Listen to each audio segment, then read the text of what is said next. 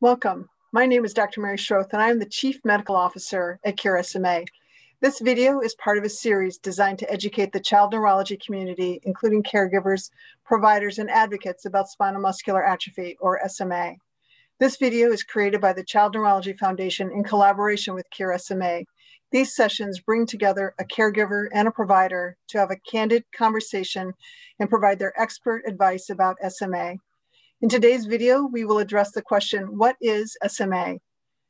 Joining me are Dr. John Bransema, neuromuscular section head at the Children's Hospital of Philadelphia, and Dr. Al Friedman, a licensed counseling psychologist and dad to Jack, a young man living with SMA. Welcome, and thanks for joining me today. Thank you very much, Mary. It's such a pleasure to talk SMA at any time for me, and I'm just so thrilled to be here. Thank you both, Mary and John, for including me and the opportunity to share my son's story and to collaborate with you on behalf of the SMA community.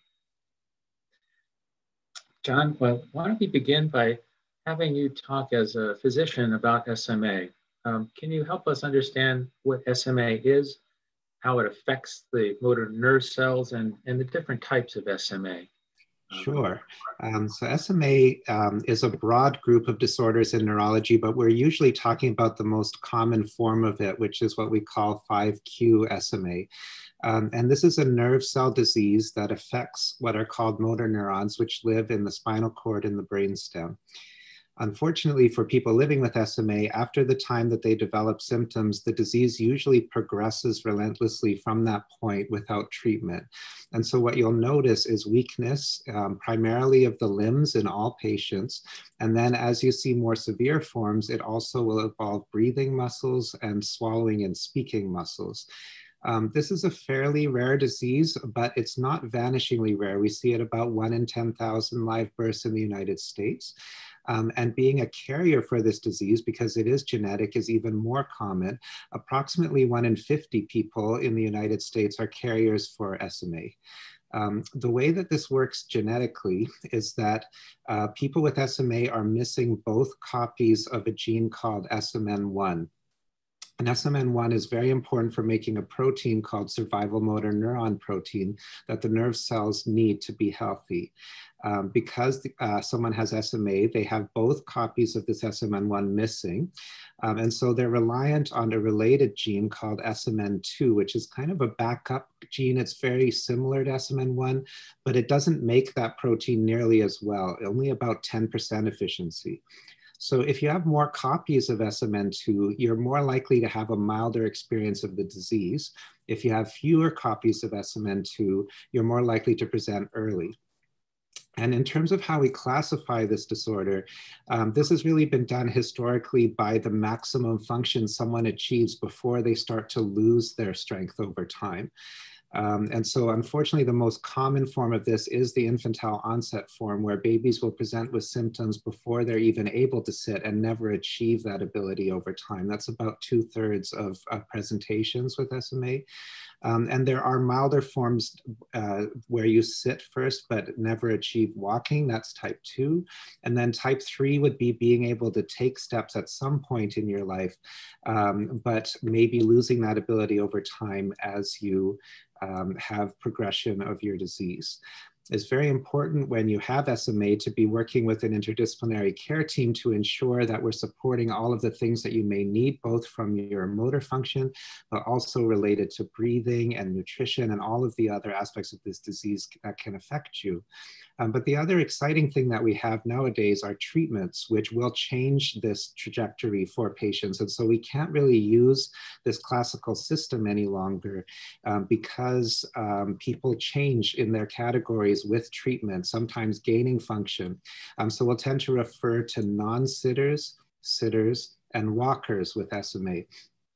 And that gives us an idea of all of the other associated things that may be going on.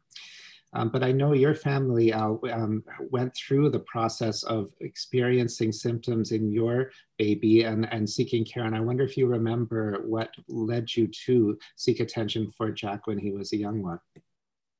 Thanks, John. Yes, families like mine never forget what leads to doctors like you in the world of SMA. When Jack was a baby, he was born healthy. This was a time 25 years ago, well before babies were screened. Newborn screening didn't exist. So we didn't know there was anything unusual about him until his 6-month pediatrician check-in. And at the time, the pediatrician who observed Jack saw that he wasn't sitting up and rolling over the way that normal 6-month-old babies do. And from that point, we were referred to a professional like you, a child neurologist. And a few days after that 6-month checkup, we were told that Jack had SMA, that he wasn't sitting up, he wasn't rolling over. And he does have 2 copies of the gene you just mentioned, and he's a non-sitter. So we've had a journey over these years since that time of diagnosis, very consistent with what you've described, and very grateful for the doctors who helped us then and who help us now, and very lucky that my son is still here 25 years later. So I think it's important to understand that when we know somebody has SMA, there's still a lot we can do to improve their quality of life, even without the targeted treatments that have been developed. But now that we have treatments available, it's very important to identify people as early as possible. And that's why we'll talk in the subsequent videos about newborn screening and about early identification of symptoms so that we can ensure that people get access to care as soon as possible and have the best possible life living with SMA. I'll now transition back to Nikki from the Child Neurology Foundation. Thank you, John and Al. Thank you so much for joining us today and sharing your expertise with the child neurology community. For more resources and the additional videos that John mentioned, check out CNS website at childneurologyfoundation.org and Cure SMA's website at curesma.org. And together, we are all child neurology.